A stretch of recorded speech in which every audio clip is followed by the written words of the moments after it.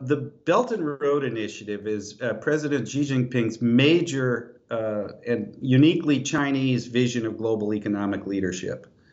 It is a bilateral program in which countries partner with China to receive financial support for primarily infrastructure projects that will help link their economies to China and the rest of world trade and world investment.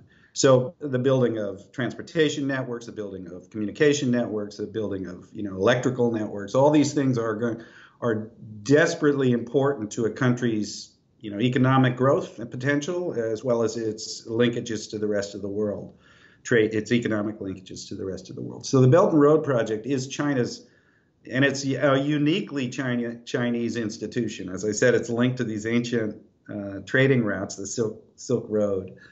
And there's nothing like it in the current international economic order.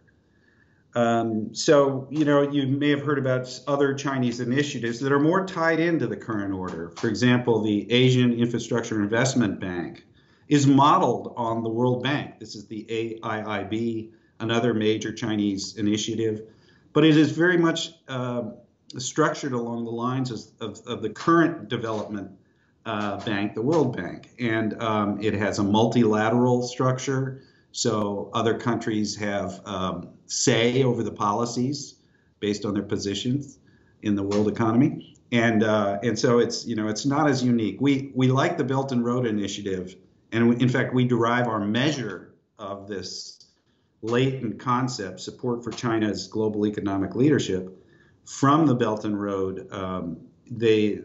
Right after the election of Donald Trump, and in fact, just 3 days before Donald Trump assumed the presidency in January 2017, Xi Jinping made a keynote speech at the Davos World Economic Forum in which he announced a Belt and Road Initiative Cooperation Forum, a gathering of world leaders to be held in Beijing in May of 2017, an invitation open to all leaders of the world.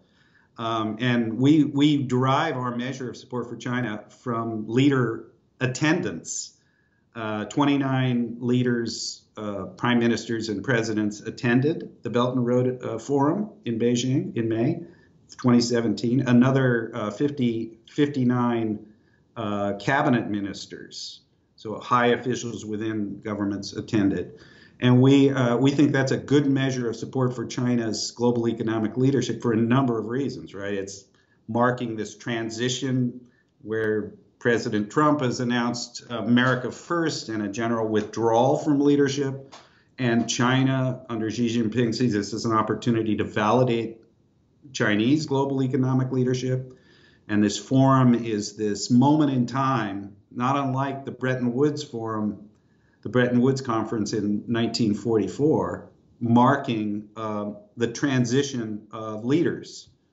And so we use that as a basis for gauging foreign support for China's leadership. When leaders attend, when cabinet ministers attend, we weight cabinet ministers lower than a head of state attending, as in terms of the signal it sends about support for China's leadership. But we think it's a reasonably good proxy for this latent concept of support for China.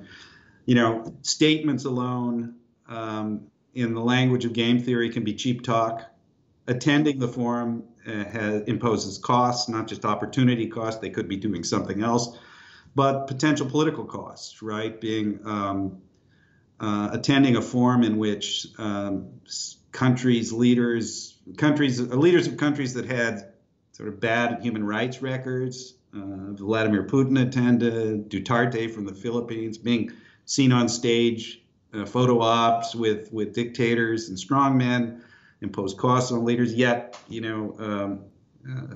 29 heads of states did attend, and another 59 cabinet ministers. So we think that those costs, and being a behavioral action, not just talk, provide a good,